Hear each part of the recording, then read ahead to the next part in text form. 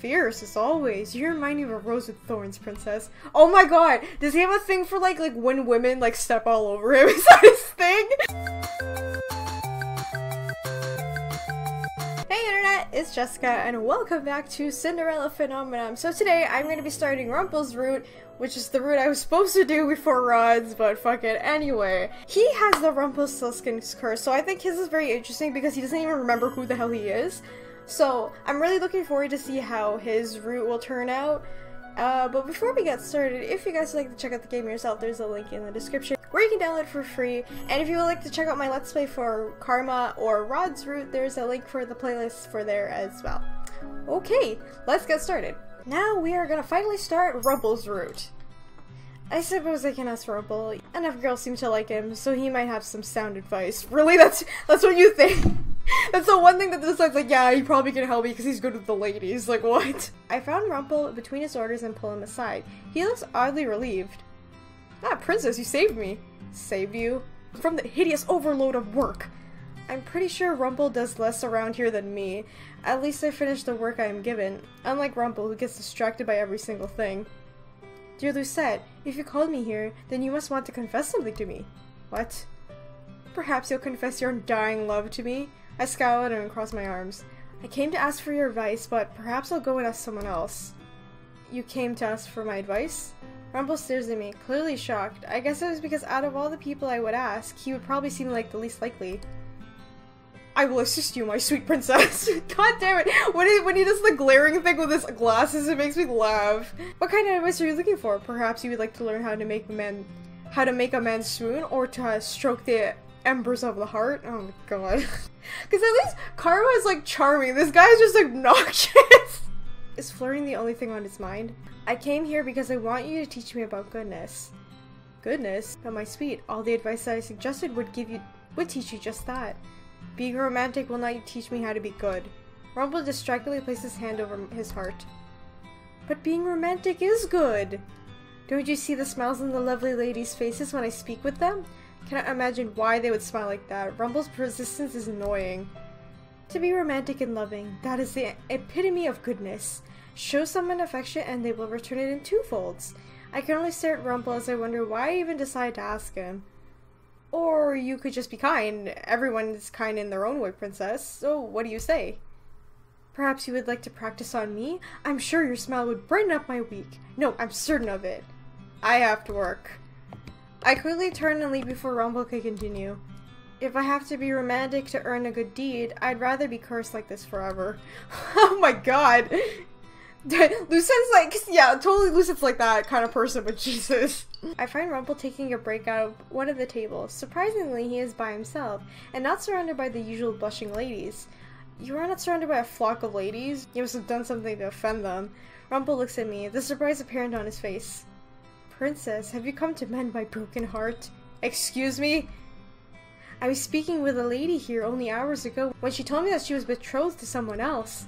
That happened hours ago and you're still sitting here? Rumpel placed a hand on his chin and palm of his hand, looking very tired. In mourning? The heart is a fragile thing, princess. Won't you help heal my shattered heart? Rumpel stares at me when I do not answer. That would count as a good deed, you know. Helping you would count as a good deed. Doing things out of kindness of your heart is a good deed, princess. The kindness of my heart? Why would I want to help you when you've done nothing for me? Ooh, Lucette, still like that. Kindness isn't a thing that needs necessarily to be returned, princess. Single instances of affection can make a heart lighter. Why does he sound like he goes through the trouble of making his words sound much more fancier? I will not help you mend your broken heart because that would be an act of stupidity, not kindness. Rumpel's shoulders slump as he frowns. Ah, now my heart is even more fragmented. You suffer from a broken heart every day you are rejected. Of course, because to pour your heart out to someone only to be rejected is a cruel fate, princess. You probably deserve the rejection with the way you flirt with everyone, so no, I am not going to help you. Deal with your own broken heart. I turn around and walk away. The act Rumpel puts on is annoying.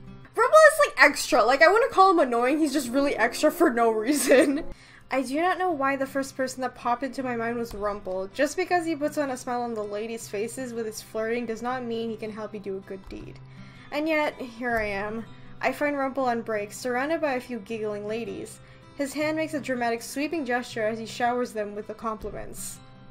And you, my sweet, are like sunshine peeking through the clouds on a dark day. Good God, this guy is doing pickup lines right now.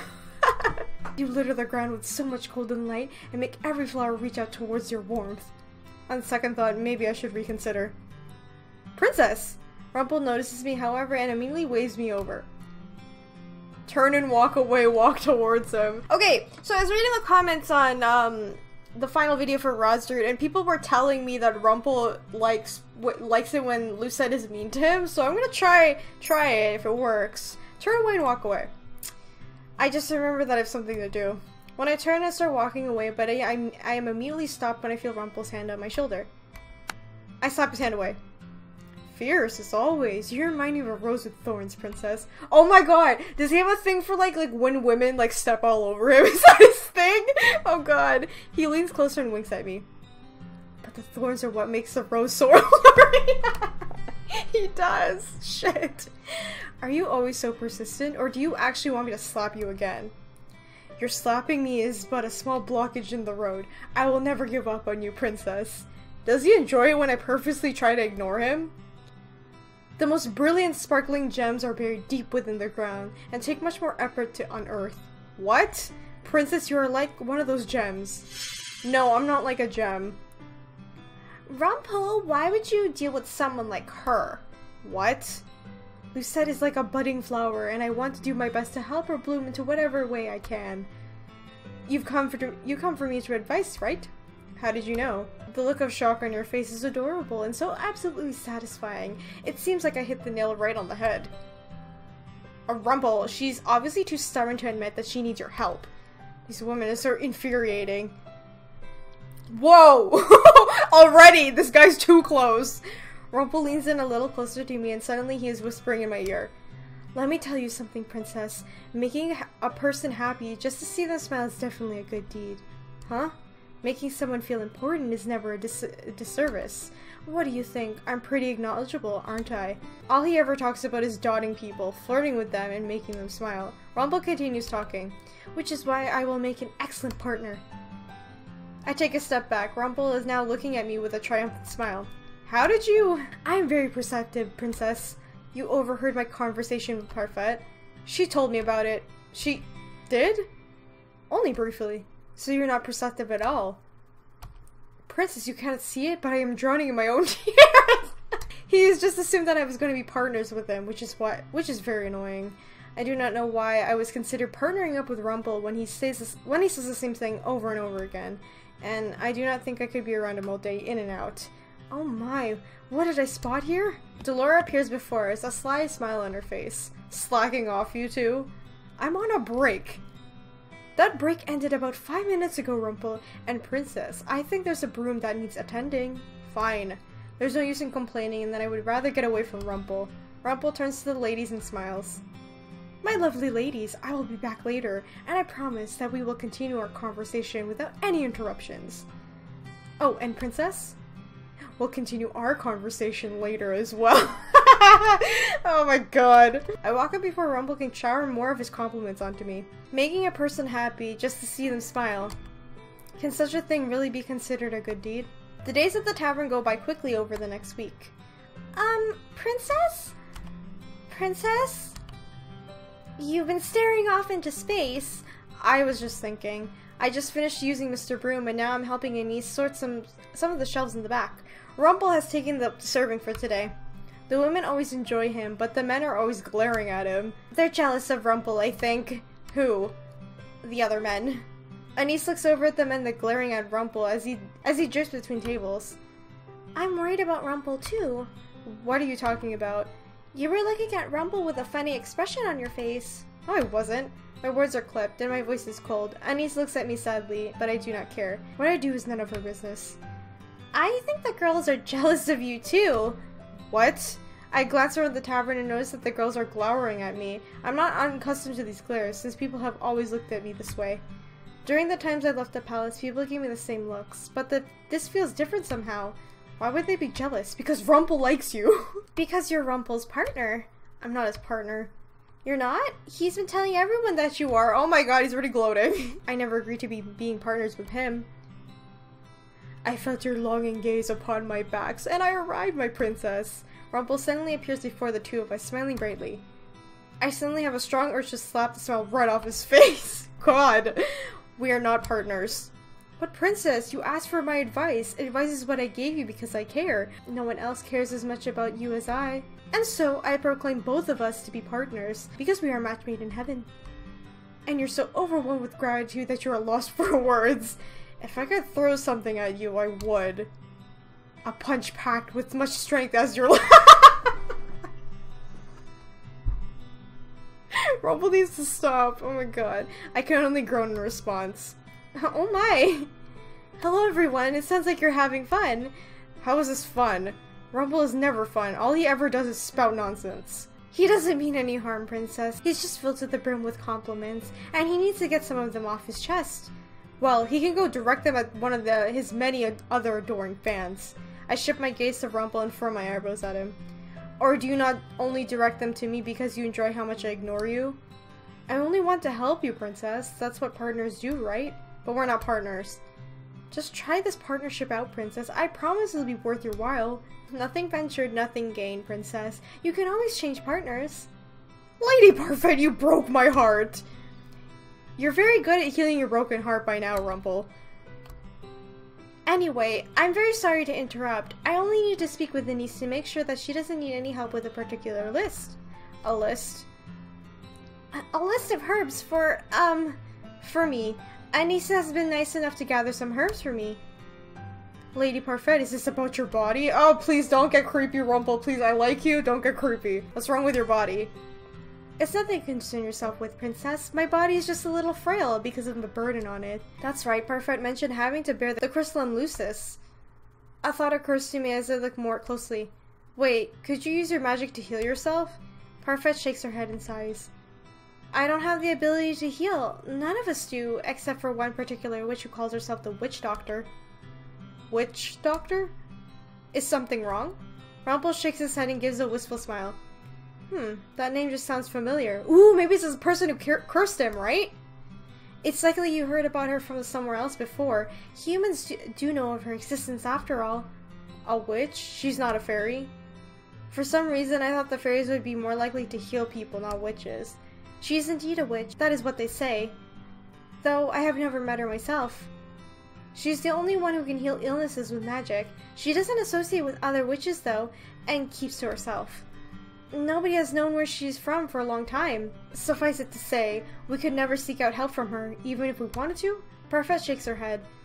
No, unfortunately not. Rumpel looks grim, but Parfait quickly dissipates into a gloomy atmosphere with a clap of her hands. If Delora was here, she would say, "Alright, story time is over." That was very interesting. Interesting, but doesn't really help anyone. Your body is the way that it is because of the Great War, then? Like I told you before, the Great War has made my body a lot weaker. This is something that cannot be healed, and I don't have an heir, so... Parfait looks about ready to say something but goes silent. She has a sad look on her face, and I don't understand why. Anise immediately speaks up. I think I'll be okay, Lady Parfait. I was actually going to go on an errand run in a few minutes. Do you need any help? I would be more than happy to escort a lovely lady like yourself around town. Anise pulls the list out from her bag nearby as she holds it out. There's only a few items on the list as far as I can see.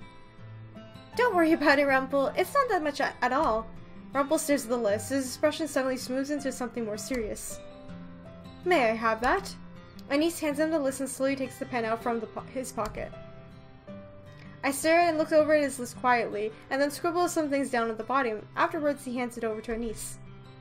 I've added some things that might be helpful. The herbs on the list are for joint pains, and you might want something a little more general. How does he know all of that? Everyone is staring at Rumpel with wide eyes. Even Parfait looks impressed. You've used herbs before, Rumpel? Maybe. I don't remember. But for some reason, names came to me at the top of my head. I was looking at the list. Thank you.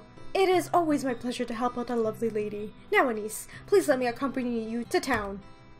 I would love to help you whatever I can, and more names might come to me. That sounds nice. Thank you, Rumpel. Rumpel turns to me, a mischievous smile on his face. Whenever he looks at me like that, I know he's gonna suggest something ridiculous. Princess Lucette should accompany us for the experience. I do not need experience. How are you going to shower people with compliments if you know nothing about them? Being out in the town will be good for you. Rumpel has a point. The more you expand your world, the more you're willing to learn more about people. Do not need to be lectured. Oh, princess, it wasn't meant to be a lecture. I'm just letting you know that the experience is invaluable. Come on, princess, let us escort the lovely Anise around town. What about your work? Rumpel puts a finger to my lips and grins. No one seems to have a thought about that, so it'll be our little secret. He said it right in front of Parfait, by the way. I slapped his hand away, but he just grins at me jovially. How did I get dragged into this? Please don't stay out too long. We won't. I made my way into town with Rumpel and Anise. The majority of the conversations we have are one-sided, with Rumpel giving us both the usual compliments. He never seems to be tired of it. Rumpel helps Anise pick up certain herbs and a few other medications, and accepts all compliments when she gives him the triumphant smile. I know Anise knows about the herbs because she helped him before, but how does Rumpel know so much about them? This must be a part of his past he doesn't remember. Maybe he's a doctor. That'd be like really funny if he was. Anise enters the store by herself at one point, leaving me alone with Rumpel. I'm a mysterious man, aren't I? I looked at him and I noticed the easy smile adoring on his face. A man with amnesia is full of secrets, after all. I bet you're even more curious about me. Women always love a mysterious man. I do not particularly care. But princess, if my curse is amnesia, then shouldn't you care somehow? As partners, we're going to help each other, right? Do not see how I can help you with your amnesia. Huh, maybe the spell is the only way to broke by true love kiss? Shall we see? Oh god, no! Rumpel! If people don't want it, you can't just freaking go up to people and be like, oh, kiss me, you know what I mean? Like, god damn it, this guy. He leans towards me with a playful smile on his face. I get accustomed to this behavior by now, but this does not faze me. I'm really sorry at his nonsense. You already said it yourself, that you need to gather entries from some kind of journal. Ah, princess, you're no fun. A little kiss wouldn't hurt anyone. I would die before I kiss you. Princess, that's so sad. He says that, but he's still smiling. Why is he so unfazed by everything I say to him? You only ever have terrible suggestions. It is a mistake to trust you might have good advice. But I have great ideas. You haven't helped with my curse at all. I have been trying though. You haven't even told me how to get good deed. I told you before, princess, compliment makes a person happy, and making a person happy is a good deed. So you flirting with women and using shallow compliments on them is a good deed? On the surface, the compliments may seem shallow, but if you swim a little deeper, complimenting people cannot be a good deed. But making them happy is. All you need to do is listen to people, sympathize with them, maybe get to know them, and you can make them happy by doing even smaller things for them. Women enjoy compliments, princess. Besides, how could I see such beauties and not compliment them? It would be a disservice. You give compliments to people who do not even care about it. Princess? Rumpel's voice trails off and he stares past me. His smile falters for a few moments and then looks confused and rippled in his features. I turn to follow his gaze and see a small boy staring at us. He is shyly hiding from behind some kind of notebook. What? There's the seriousness again. It's the same thing that happened when he added something on the list of Parfait. Then suddenly the expression changes into Rumpel's usual bright smile. Hello there! Would you like to come and speak with us, young sir? You don't remember me, sir? Oh? Do I know you? I used to come by- Oh, I was right! He's a doctor! Shit! I used to come by to your clinic. You saved me before. The boy draws closer, still hiding shyly behind his notebook. I'm sorry, little sir. I'm afraid that my memories are a bit scrambled right now. I can't even remember my own name. Really? Where is Anise? Why is she taking so long? The last thing I want to hear is a conversation between Rumpel and some child. Is he gonna shower this boy with compliments too? It's a shame that I can't remember a boy as bright as yourself. And there it is. I'm not that bright, sir. Not as bright as you, but I want to be. He holds up his notebook, which has a small name scribbled in the corner.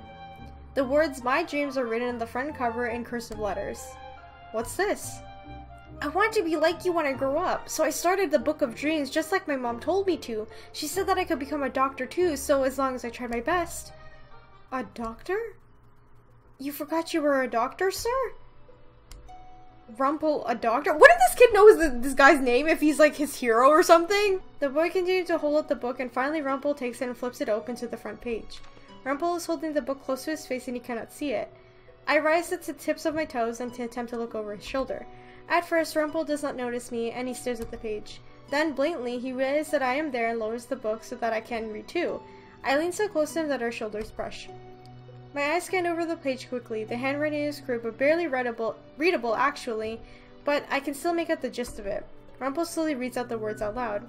When I am older, I want to be exactly like the kind doctor that saved me when I had no one else to go to. The boy's face flushes as Rumpel reads his words out loud before his curious gaze lands on me. I don't remember you. I looked at the boy, irritated. Are you the doctor's wife? Rumpel suddenly looks up, eyes wide. He looks down at the boy, then at me. His face suddenly solemn. I'm surprised by the words that leave his mouth next. Yes, she is. Of course he would say that, what the hell? He takes my hand in his and looks down at me, and an almost sad look on his face. What's wrong with him? Pull my hand away, slap him. Oh dear. I mean, like I said, he likes it when Lucette is mean to him, but I don't know if slapping him is like the right answer in front of the kid. Slap him? Let go of me. Rumpel's eyes cease with worry as he holds onto my hand tightly. The sadness in his eyes becomes anxiety, and he sees something like fear dancing within his eyes. You really think it was my fault? Then his eyes are so vacant, almost that he's looking through me. It's like he's in some sort of trance. The way he looks at me makes my skin crawl. His grip on my hand tightens, making me shudder. Rather than slap his hand away, I reach out with my free hand and slap his face. I stare, perplexed, at sudden bafflement on Rumpel's face. Did the slap to the face knock him out of the strange trance? He is being even stranger than normal, and the intensity of his look in his eyes is even scaring me. Rumpel stares at me for a few moments, blinking slowly. Oh no, I blinked out. I'm sorry, princess. What just happened to him? Is it just because he's remembering too much and he's just kind of like blanking out? And like, maybe when he remembers things, he kind of relives into the moment where he like fucked up and got cursed. And maybe that's what's happening right now. The way he's speaking is so strange, almost like he's in some sort of trance. But I know how people are. They lie and they put on faces. I'm sorry for spacing out. If I invaded your space, then I am sorry. You're apologizing? Rumpel puts a hand to his cheek where I slapped him. I think I deserve that. Thanks for getting me out of whatever that was. All at once, the sheepish smile breaks into something cheerful again. He's still smiling at me, even though I was so curt with him. Rumpel is so confusing. The boy looked bewildered. I think he would too. He's like, what the hell's wrong with this guy? Don't worry about it, little sir. This one here is a feisty thing. I deserve whatever she just did. So, she's not your wife, sir? Rumpel looks a little surprised and then he laughs. Unfortunately, no. The beautiful lady here is not my wife. Rumpel absently rubs the back of his neck and looks up to the sky. I'm not entirely sure what just happened, but it seems like I recovered something very important today. Or the beginnings of something important. Something important? Is he talking about a memory? He hands the book back to the boy, and then he leans down and sets the hand on the boy's head. A bell chimes behind us as Cindy comes out of the store, carrying a bag filled with what I assumed are herbs and medicine. The boy once again cowered behind his book. Oh, who's this? The wonderful little sir that helped me regain a very important memory. An important memory? Rumpel stands looking triumphant. I, my good lady, am a doctor. Oh, really? Truly. Rumpel turns back to the boy, who asks a few more questions. He even asks the boy's name, but much to his surprise, the boy shakes his head. I'm sure you told me your name, but I don't remember it. It's like my curse. No one remembers me being a princess, and no one remembers Rumpel's true name. Oh, that's right! That's right! Okay, that's why I was about to say, why isn't he telling him his name? It's part of his curse. Rumpel thanks the boy again many times over, even buys him a few pieces of candy. The boy's eyes are practically glowing with excitement, and he doesn't stop from smiling. After we see him off and start to head back to the tavern, I begin to contemplate. I am curious about something. Oh? You said that you need to fill your journal with memories in order to get them back, but the journal you just read wasn't yours. It appears not. It seems that there are 3 entries that triggered my memory just to need to be written by people I know. Reading them triggers a memory, and then the full entry probably appears in my journal. I have to check it when I get back. I see. But even without looking into the entry, a memory came into your mind? Rumpel gives a short, distracted nod. It's not complete, so I'm hoping that something really has appeared in my journal. It feels like it must considering I remembered something so important. Do you remember anything else at all? The young man that we just met, I believe he used to come watch me work before? I knew him. He used to look up to me. He was a sweet child.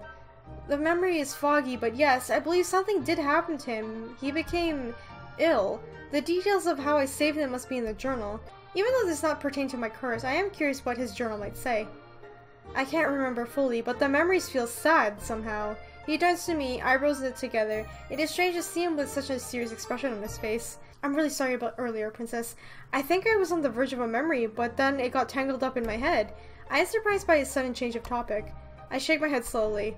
He is quiet for a few moments before suddenly his smile comes back and he laughs jovially, telling us that there's no point in worrying. At the town outskirts I turn, feeling eyes on my back, but no one is there. Is that Alcaster or like Mythos or something? That's really weird. Anyway, I'm gonna end this episode here. So, I got one prediction right, that he was a doctor. It's pretty obvious because he knows about herbs and stuff. So that's interesting. I'm wondering what exactly he did to get his curse. Might be related to the boy, or just not entirely, or what he said to Lucette when he was like in his trance. But so far, I like Rumpel's curse because it's interesting because we know nothing about him and he can't answer for himself because he remembers nothing. But yeah, it's good. Anyway, if you guys enjoyed this episode of Cinderella Phenomenon, remember to leave a like, comment, and subscribe to join the companions. And if you would like to support the channel on Patreon, there is a link in the description where you can check it out. You get early access to videos for Patreon only, my Discord server, and a bunch of other stuff. Or if you would like to check out my store, that's another way you can support me. Alright, so we'll return with Cinderella Phenomenon later. I'll see you guys in the next episode. Bye! Oh, I'm so sorry. Oh! What?! Why?! Oh shit! Oh my god! Slick wetness between my fingers. Oh, it's so awkward. I'm glad you're enjoying yourself too. She gauges